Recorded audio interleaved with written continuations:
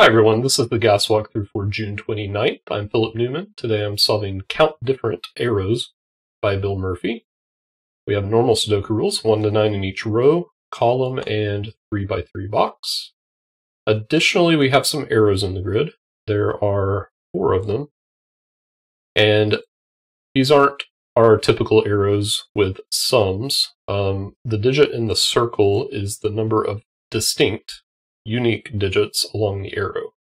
So there are 3 different digits on this arrow, exactly 3, and all of these are 3, so 3 distinct digits in each of these arrows. And those are the rules, and we'll get started by noticing that there are 3 distinct digits that have to go in these 3 cells because they're in the same column. So these are going to be our distinct digits, as are these. So we can use that to place some digits immediately. We know there must be a 2 in these 3 cells because we have a given 2. So there must also be a 2 in these 3 cells. Otherwise, we're going to have 4 distinct digits. And 2 can't go here or here, so it must go here. Here we have a 9. 9 can't go here or here. Here we have 7, which must go here, and here we have 5, which must go here. Now, these 2 digits are going to have to be the same because the 3rd digit is going to be in this cell, shared by both. So if these are the same, what can they be? Could be 1, can't be 2, 3, 4, 5, 6, 7, or 9, or 8. There's an 8 down here. So these must be 1. And I think we're going to be able to do that with all of them. These can't be 1, 2, 3, 4, 5. Could be 6, can't be 7, or 9. Oh, or 6. There we go. So those are 8. These can't be 1, 2, 3, 4, 5. This time can be 6, but not 7, 8, or 9. So 6 in these. And then these can't be 1, 2, 3. Could be 4. Can't be 5, 6, 7, 8, or 9. So these are 4. And now we're basically done with the arrows. Whatever this digit is, we're going to have 3 distinct digits. We can probably figure out what these are, though. We're missing 1, 2, 5 in the column. We have 1, 2 here, so this is 5. 2, 8, 9 here. This must be 9. These are 1 and 2. And these are 6 and 7. And then to finish the central box, we get those digits.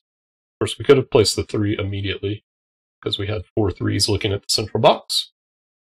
So we're done with the variant. Now it's just classic. And here we need 7, 8, 9. They're going to have to go in that order because of the given digits. These are 2, 4, 5. We have some options here. These are 1, 2, 9. 2's got to go there.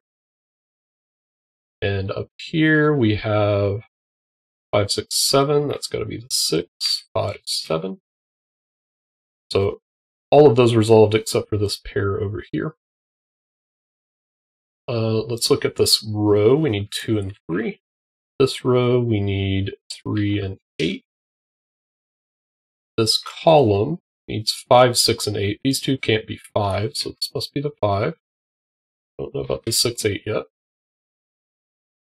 This column is not going to be quite as useful because we still have 4, 5 here, but these need to include a 9, and we've got a 9 there, so that's the 9. And then 1, 4, 5. Neither of these can be 5, so this must be our 5. And then we get a 1, 4 pair. 1 can't go in these cells. 5 can't go in these cells. 8. I don't see that resolved yet. These are 3, 6, 7, 8. 3 and 8 here. So this must be 3, 8 like that. And 6, 7 like that.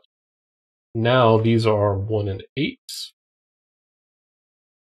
And these are 5 and 6. We know the order. That's going to resolve our 6, 8 and our 1, 8.